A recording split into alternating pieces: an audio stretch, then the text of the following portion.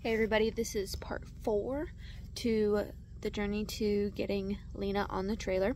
This video is going to include some of the supplemental things that we are doing amidst this training, including a couple of the basic obstacles we did before we even brought her to the trailer, and then also some of the maintenance things that are going on. Something I want to talk about that I have learned, and I want you to watch this video before you watch part 5, and that is that the body work that we're doing with Lena has been very, very helpful. She's pretty tight in her hind end and had some compression in her withers, which that will affect her ability to, 1, step onto the trailer confidently, but 2, also her ability to balance on the trailer.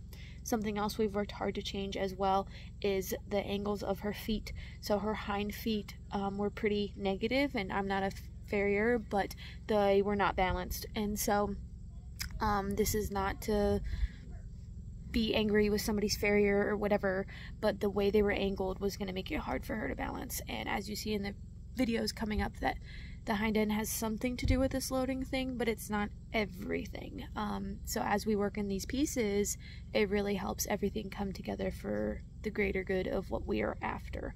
So if you have any questions, leave a comment below, and like I said before, feel free to subscribe to keep following this journey. So this is one of the early obstacles for Lena. We're working on introducing obstacles one at a time.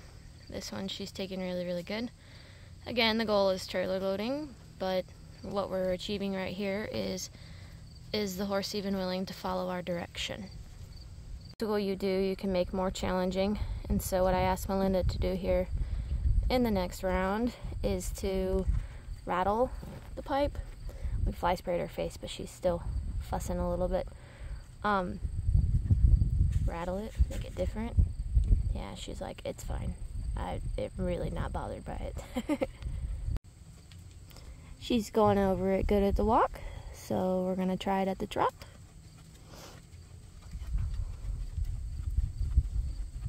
Still looking for a quality transition in everything that we do. Oh, that's all right.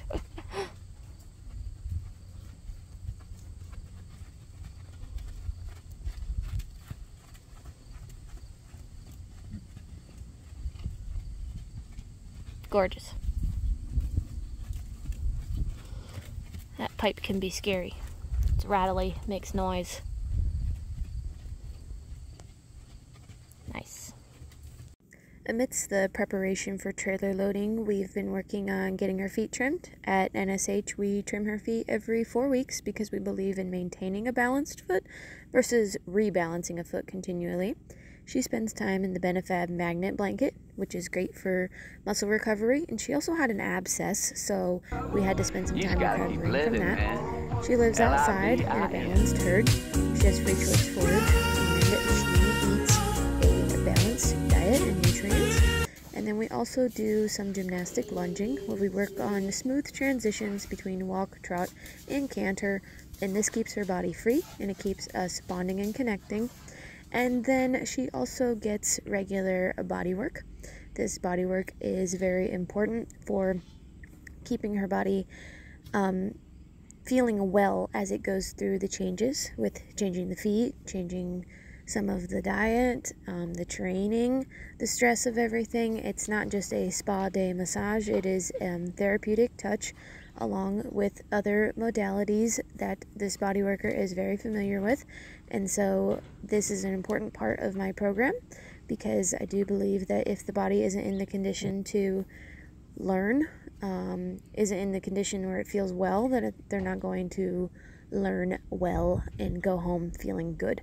So that is a high priority. So while we're doing this trailer training, we are working on these things as well, and all of it together comes into the picture for us to reach the success that we are after. Part 4 will include the first time I take her to the trailer, so stay tuned.